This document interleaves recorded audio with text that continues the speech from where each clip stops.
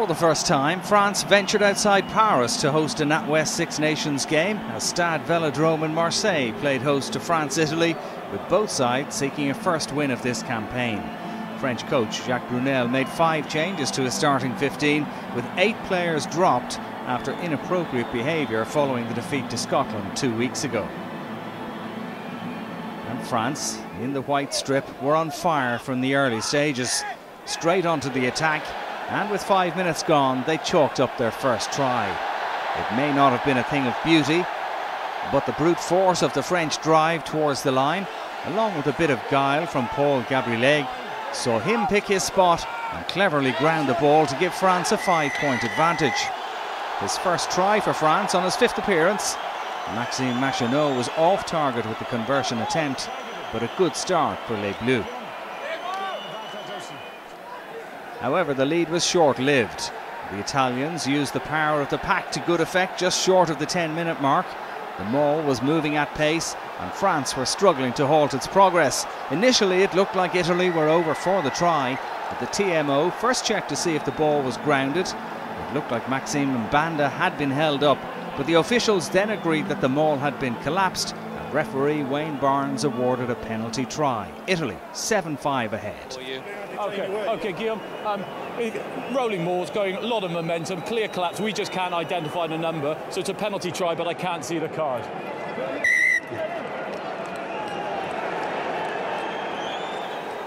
On 29 minutes, a Machenaud penalty put France 8 points to 7 ahead, and just before half-time, another Machenaud kick extended France's lead to 11-7 at the interval.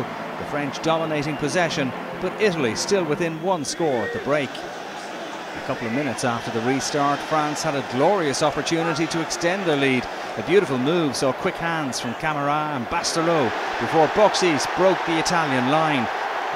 With teammates outside, the pass from the out half didn't find his man and the chance was gone. Albeit a little unlucky that Benvenuti touched the ball unseen by the officials. It was 14-7 when another Machenaud penalty found the target soon after. And then on 50 minutes, a Tommy Allen penalty brought it back to 14-10. Conor O'Shea's men were very much in the contest with half an hour to play. Midway through the second half, the French produced a moment of magic, and Bastareaud was once again at the heart of it. He burst through a couple of tacklers before offloading to Hugo Bonneval. The fullback combined with Rémy Grosso before racing clear for France's second try of the night. Imagination and invention had been in short supply, but this moment lifted the Marseille crowd. A great finish from the Toulon number 15.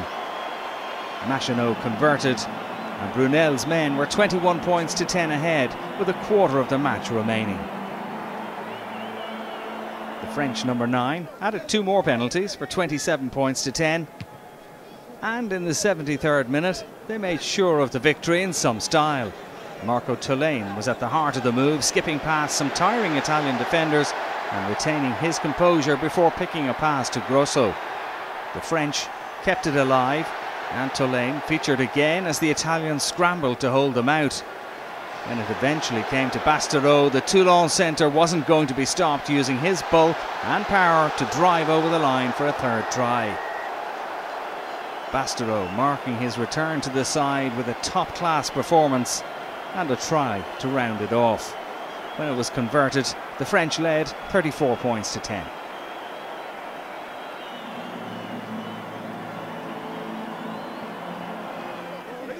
But not for the first time in this season's NatWest Six Nations, the Italians showed good heart and refused to give up. Substitute Jaden Hayward showed good speed to race clear of the scrambling French defenders, and the ball broke off a French player and sat up for Matteo Minozzi to scamper over the line for the score. A fine try from the Azzurri, with the fresh legs of Hayward playing a big part before Minozzi profited at the end. Carlo Canna converted to bring the score back to 34 points to 17.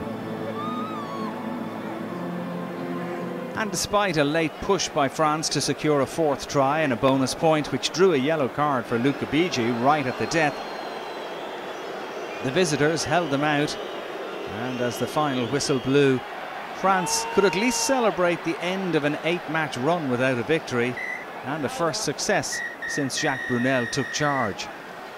It's a 15th consecutive championship loss for Italy, who travel to Wales next time. France return to Paris to host England. Final score in Marseille: France 34, Italy 17.